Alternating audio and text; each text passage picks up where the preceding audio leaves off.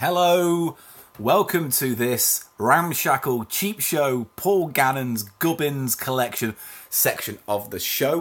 First of all, I'm in my, I guess I can call it studio, but basically it's just where we store all our boxes in my house. So there you go. Welcome to this. Let's have a little look around. Apologies, I look a right state.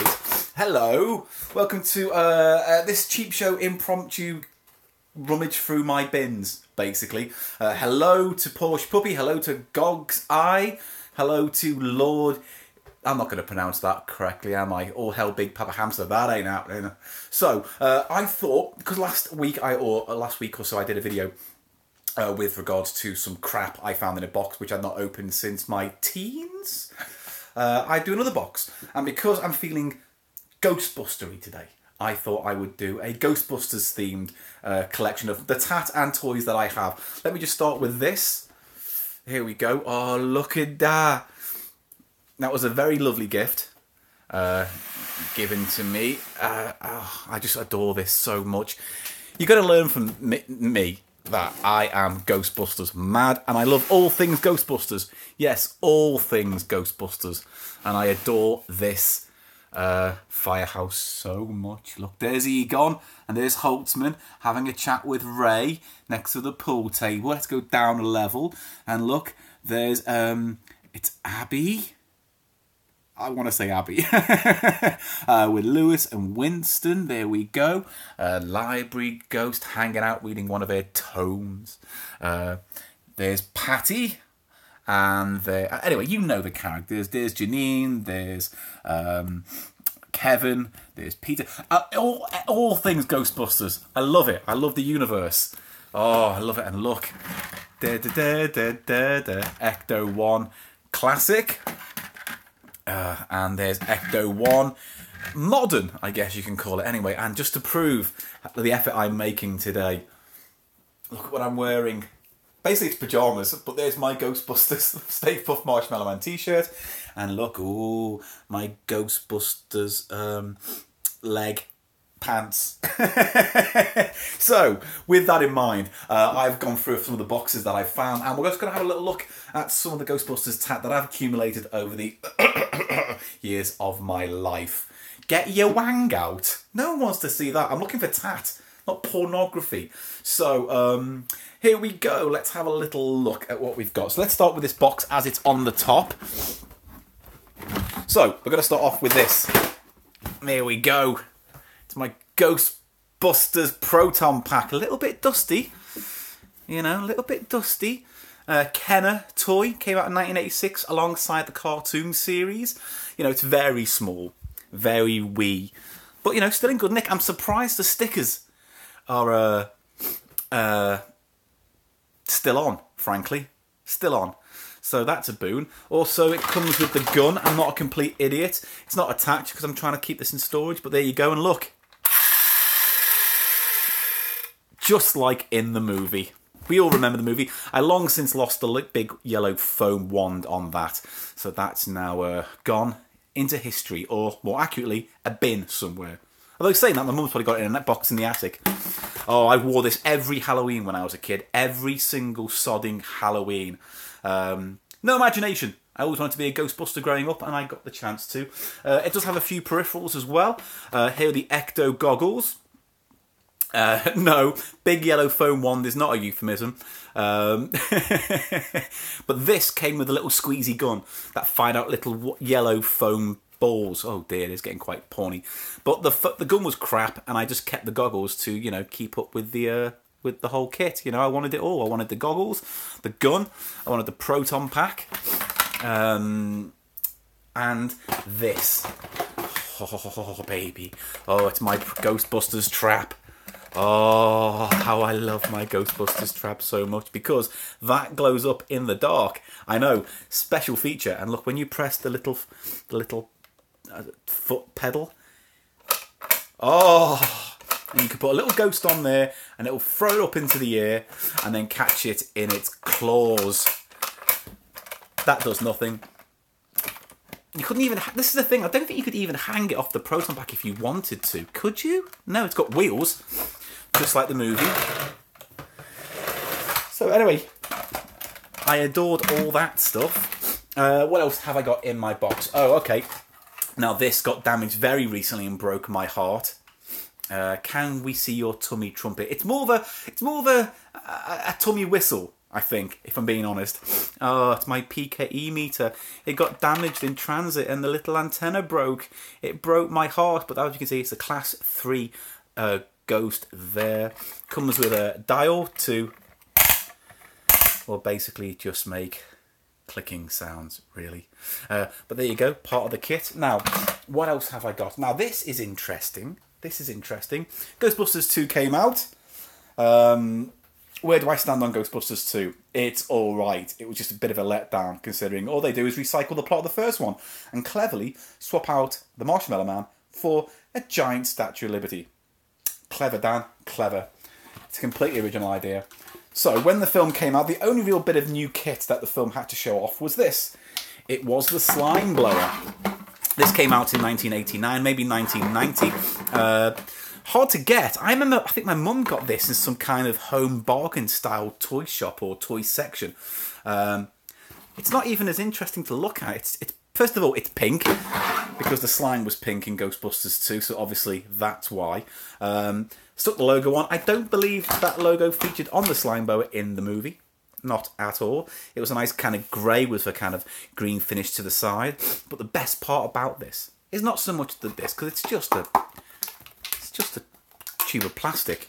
The best part is the gun that comes with it. Oh, why? Why is it so good? Because it doesn't look all that much. Handle pops out, but there's the best part. If you want the slime to pop out, you just go, and it looks like well, yeah, you know what it looks like. Let's just say it. Cock. Very popular with single mothers, I believe, this one. So there you go. Pink slime blower. All the fun of the fair. Keeps your mum company in the middle of the night. I thank you. So there we go. Right, what else have we got? Marshmallow Man. Obviously, every kid who had the firehouse and the toys had to have the Marshmallow Man. My Ecto 1 is currently in storage back at home, so I can't show you that right now. Slimer, or Onion Ghost, or Onion Head, as he's named in the film, only really called Slimer for the cartoon series and subsequent franchisation of the film. Came with pizza, some meat, watermelon. Quite a nice little mould, actually, that, when you think about it. You can't really do anything with it. It doesn't really stand on a flat surface, but that's fine. Why is everything to do with Ghostbusters so sexual? It's a very good point. It's a very good point. A comedian friend of mine, Richard Sandling, has the point of saying, basically, if you think about it, Ghostbusters is a giant gay subtext film because at the end it involves 4 men touching wands and making a sailor explode white sticky goo all over New York. So, you know, there you go. I'm glad Eli's not here, by the way, because if he was, he'd ruin my fun. And I'm enjoying this because I have nothing else to do tonight. Eli will definitely get him to do a Noodle version of a live stream once we can get together. I promise you, we'll do Noodles live, which is a horrible thought, but we'll get onto that. Promise you. Noodle live stream.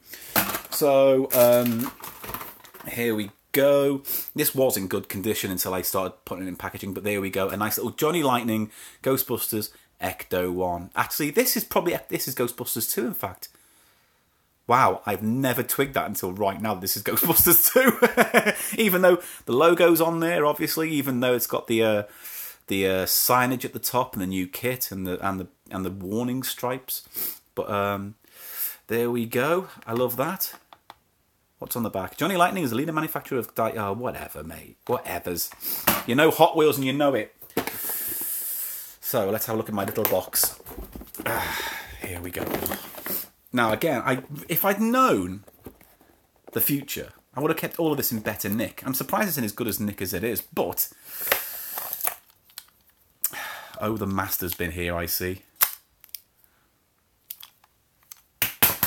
Let's have a little look. See, ooh, what's this?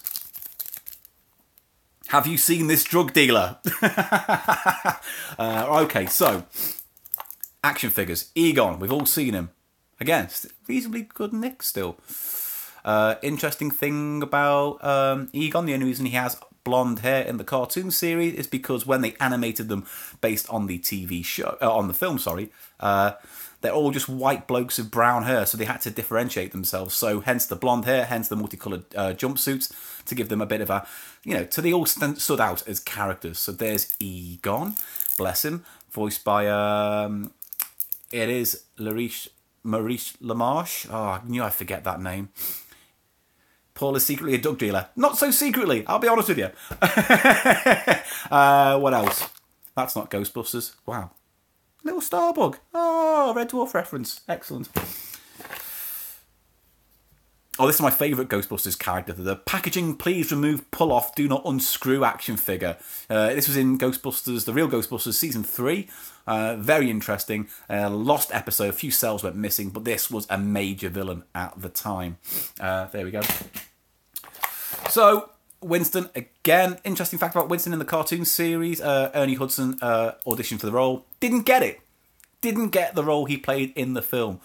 So Arsenio Hall played him in the first few seasons. There we go. Yes, this will be uploaded. This will probably go uploaded just as soon as this stops being live. Who else? Peter Venkman. The mouth of the group. That's what they always say, isn't it? There was a Bible written for the animated series. So he was always thought of as the mouth. Obviously the brains. He was more the muscle. They kind of made his character much more of a kind of handyman with, I believe, military background. Although that's a bit fuzzy. I'm not quite sure if that's true or not. Who else do we have in my little Ghostbusters box? Ray. Do you reckon Dan Aykroyd was ever a little bit pissed off he was made to look paunchy for the cartoon series? Also voiced by Fred from Scooby-Doo. I don't know. Anyway, he gets to retain... Oh, look at that quiche there. Oh, yeah. Lovely. So, all of them came with a proton pack. Actually, not badly modelled, actually, when you think about it. It looks not too dissimilar to what we've got there. It's got the basic gist of it. If I was ever going to get a life-size proton pack made, I'd actually probably want a giant version of that. That's where I'm thinking at the moment. That and the Reboot proton pack I would love to get my hands on. Aesthetically, I really liked the Reboot proton pack. As you can imagine, broke off. There are a few in here that have their wands still attached, but there was never the most clever idea to just have a big, flimsy piece of thin plastic at the end of the gun going a wibbly wobbly. But when Ghostbusters 2 came out, obviously they went with the slime blower colour for that, and this came with this character, Louis Tully. Oh, because when Ghostbusters 2 came out, they added this character to the cartoon series. Only a few episodes, obviously teamed them up with Janine for love interest purposes. Interesting about this figure is that if you pour cold water on it, you can just about see it there. But if you pour cold water on him, it kind of turns green or pink. It makes it look like he's slimed everywhere upon his chest. Face, neck and chest. And finally, Janine. Because they only really released Janine as a fright figure.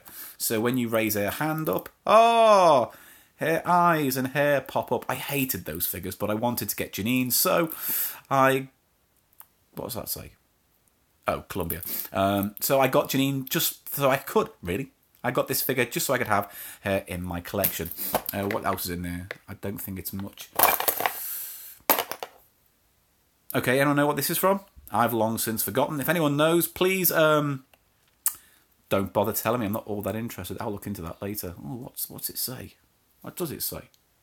I can't see. Eyesight ruined. Red Dwarf. All right, so that's in that box with a TARDIS and a Dalek. So there you go. Right, so with that in mind, what else have we got in my box of crap? Okay, let's have a look at this one. Apologies if you're just seeing a lot of swirly stuff right now. Okay, so I have another box. I have quite a few boxes of Ghostbusters stuff. This might be a two-parter, ladies and gentlemen. This might be a two-parter. This is already 14 minutes. So,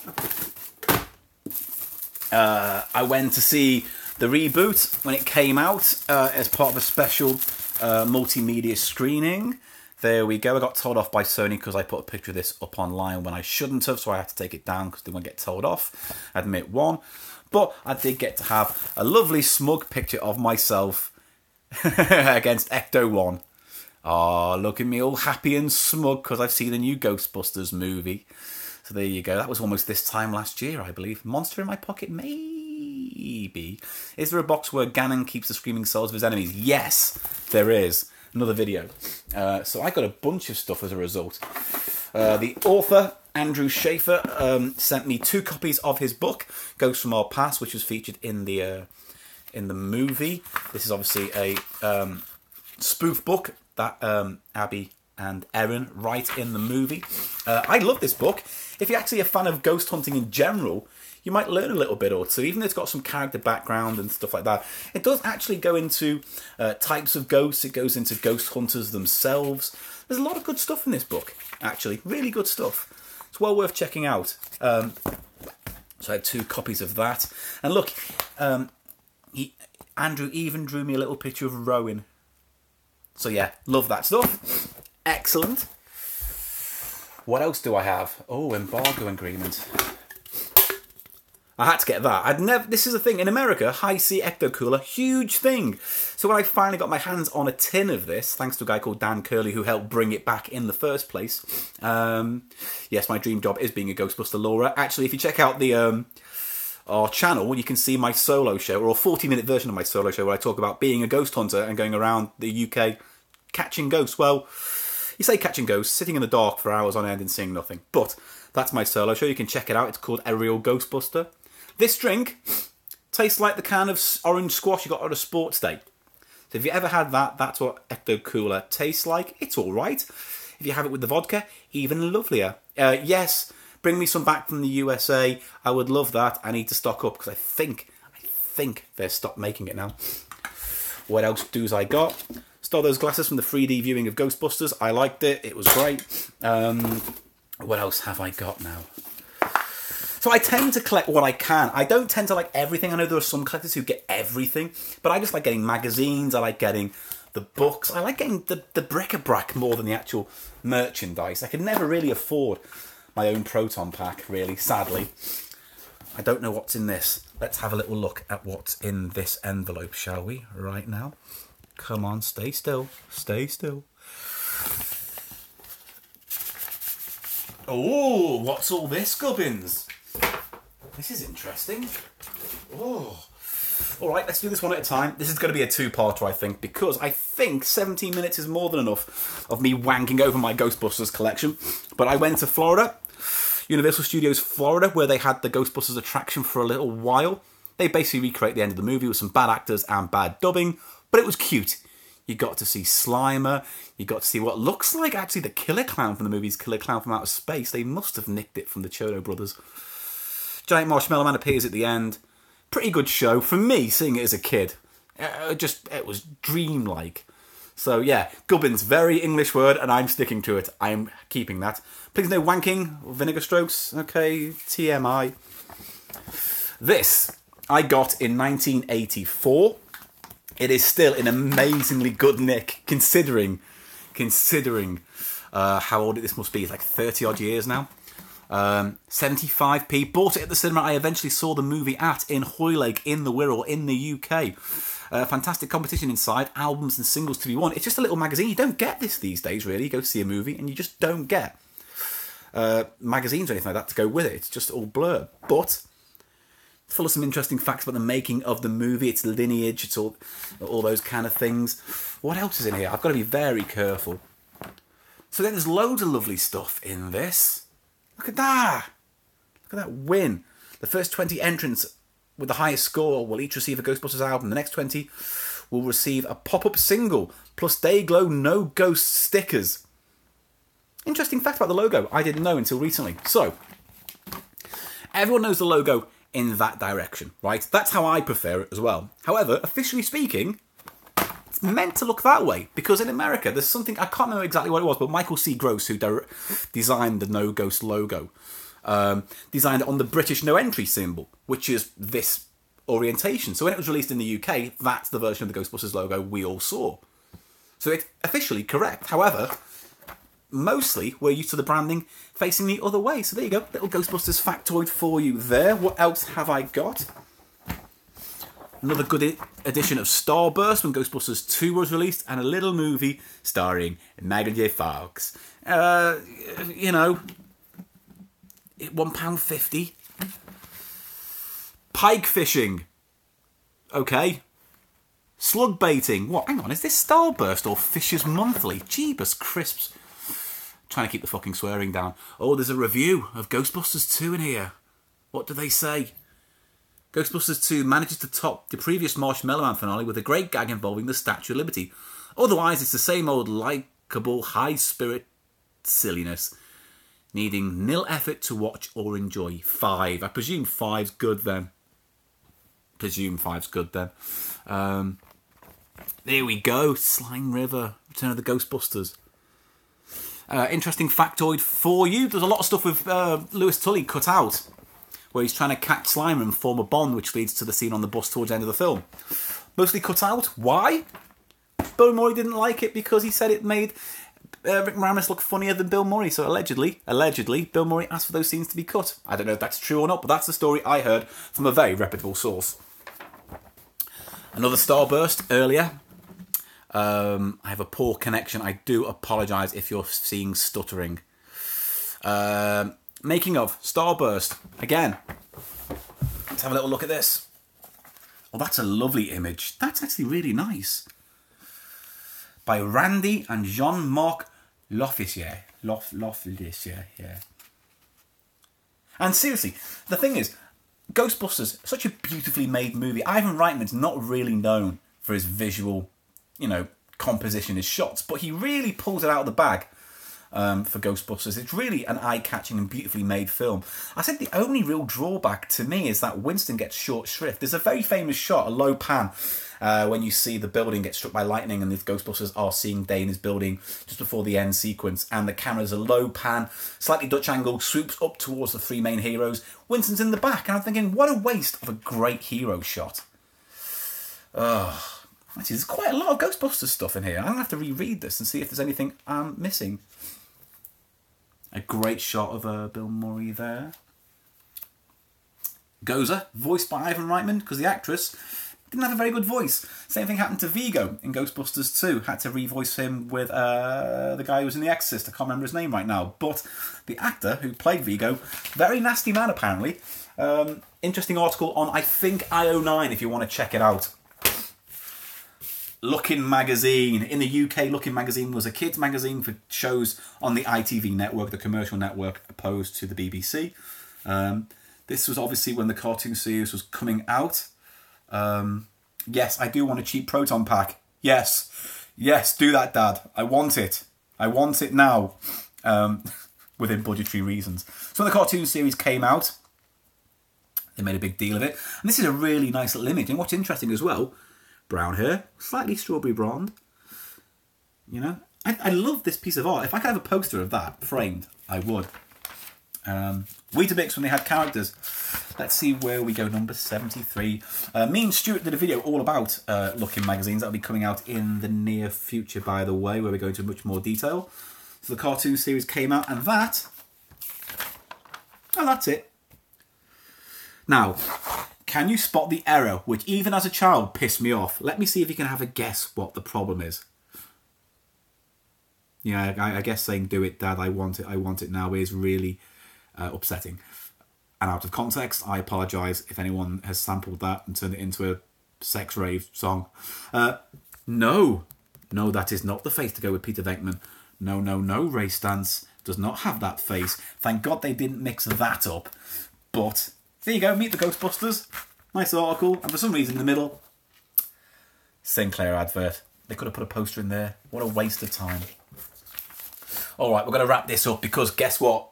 I have another big box of Ghostbusters stuff. We're going to do this another time, I think. But for now, this is the Lego box for my firehouse. And all you need to know is there's a lot more stuff in there. A lot more valuable and very rare stuff in there as well. But to finish off, let's have a quick look. This all came with the Ghostbusters Ghost of the Past book, little business cards, Anthony. There's the Chinese restaurant that they hold up in the first part of the film. Kemp's Spectral Field Guide. I guess that's the Tobin Spirit Guide for the modern generation. Introduction to Ritual Summoning. Oh, that's really nice. These are little postcards that came with the book. Heist Guide to Rightful Entities. And that's all really nice. Okay, that's from his other book, that's from his other book, and that's from his other book. Not interested. But there's the single on vinyl, kids. Oh, vinyl. Do you remember that? Little plastic discs that used to play music. I'm still more fascinated with vinyl than I ever am for an MP3 download. Beautiful thing. The blockbusting theme from the Ghostbusting movie. And the B-side just has the song on, but longer.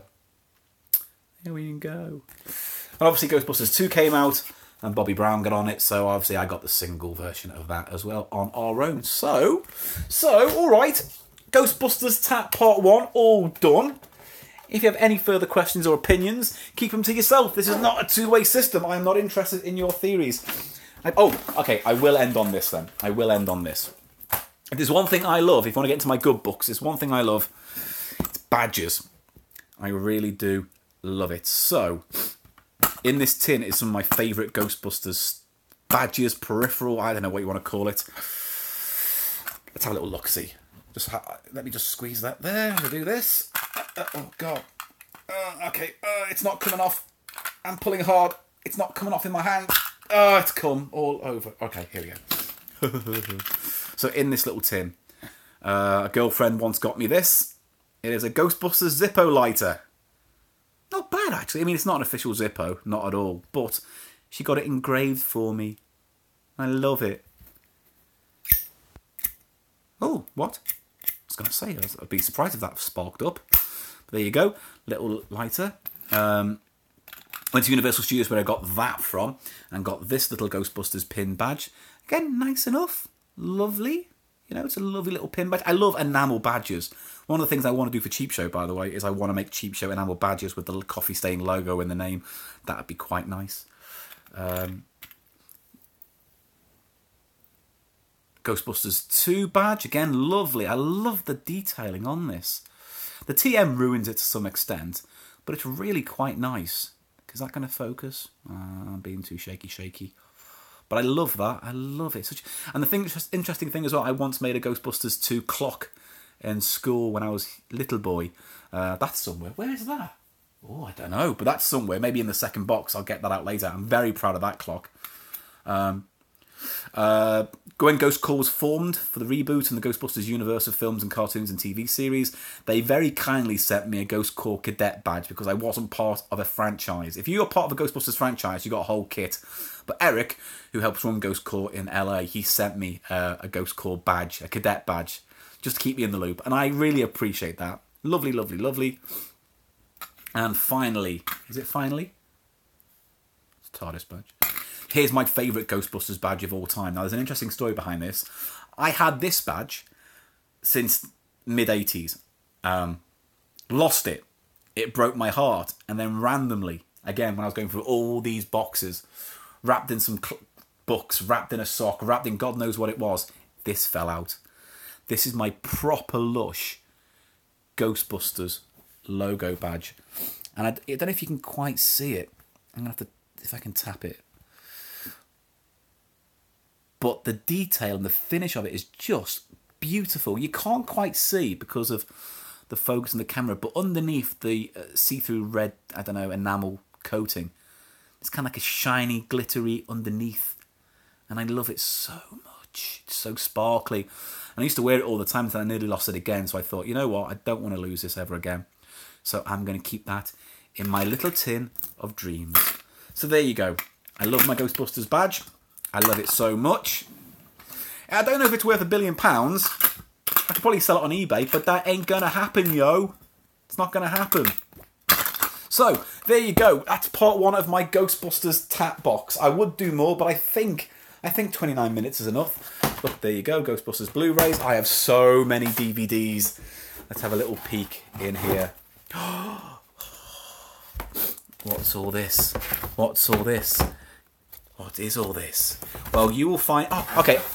Here's my Ghostbusters clock. Hey, I made this in school out of wood in, God knows, 1993 3, Christ knows when, but I made that myself, and it is the best thing I've ever done ever in my life, ever. Fact. I peaked way too early with my craftsman skills, so I made that. Laura, I do not have a Ghostbusters tattoo. That is something I will definitely get one day in the future, but I'll tell you, in there, some very interesting Ghostbusters stuff. Books, magazines, rarities. That's all for another video. And until then, I'm going to clear this mess up. So thank you for joining me. If you don't know what CheapShow is, I don't know why you'd be watching this, but yes, friend builds 3D printed proton packs. I would love to get a cheaper one. Right now, my finances are non-existent, but bank it. I'll be interested. In that going forward. I do want a proton pack so much because I have a Ghostbusters uniform which I'll show in the next video that I made for my solo show. Doesn't fit now, and I'll wear it to prove the point later. But if you're following CheapShow, just so you know, tomorrow the new episode goes out, the live one taken at MCM Comic Con. If you're watching this in the future, then it's already up online. Interesting show. I think we basically gave no fucks. So that's going up tomorrow. If you like and support CheapShow, please go to patreon.com /CheapShow and donate as little as you want or as much as you want. We're going to start rolling out the Patreon tier rewards throughout June, so stay in touch and you'll hear from us in the next week or two. We're sorting that out as we go. Other than that, thank you very much. Keep following us on Twitter at the CheapShow Pod. Email us with any queries or questions or advice, or if you're lonely, the CheapShow at gmail.com. And that's it. Can we expect more dollop content in future Cheap Shows? I quite enjoyed that. Yeah, if we can ever find a reason to do a story like the one we did at the Collier's Mansion or the one we did about John Meggitt, we will do it. But we're not just going to do it for the hell of it. We do want to keep it Cheap Show themed. So, I think that's it for now. I'll sign off by saying thank you very much for watching. It's really hot in here today, and I've got a sweat on, and I look like shit. And on that note, thank you very much for watching. Keep supporting CheapShow. We love it. We adore it. Keep on watching Bartians as well. New episodes every Friday. 3 episodes of CheapShow as well now a month. We've got 2 in the bag, and one of them is really good. I mean, they're both good, but one of them, if you thought the Bean Boozled challenge was bad, we've got something worse. Genuinely worse. That even Eli's face pulled up like a dog's bottom when he ate it. So, thank you again. I do the worst sign-offs. Have you noticed that? Thank you very much. I've been Paul Gannon. This is CheapShow livestream tap viewing. Thank you very much. Thank you to all 26 of you who have watched, and share the love. Thank you very much. Tatty bye. Okay, finish.